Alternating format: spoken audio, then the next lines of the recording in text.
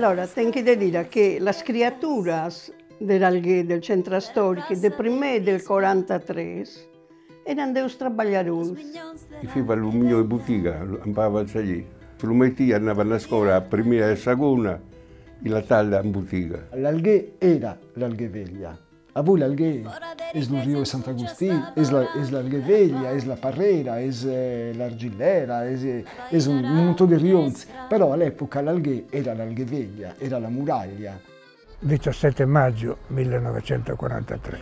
La mattina presto si diffonde una voce, pare secondo quello che avevano poi accertato, uscita dai forni dove le donne andavano a cuocere il pane.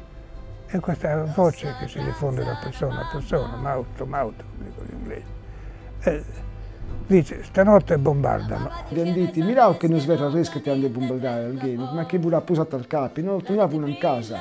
Un montone di gente non si sfiara. Io ero stato a San Giovanni, o a San Giuliano, o a Ontiera, no? Lo carabinieri hanno fatto il giro delle campagne, finché vai velti e via gente.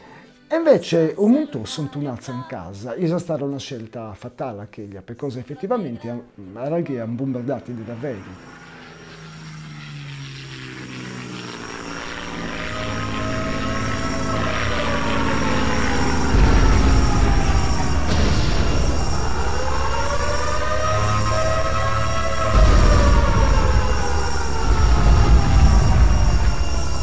Dai, tutti, anche a Urinta, andavo in fuga per la Massagreni, mamma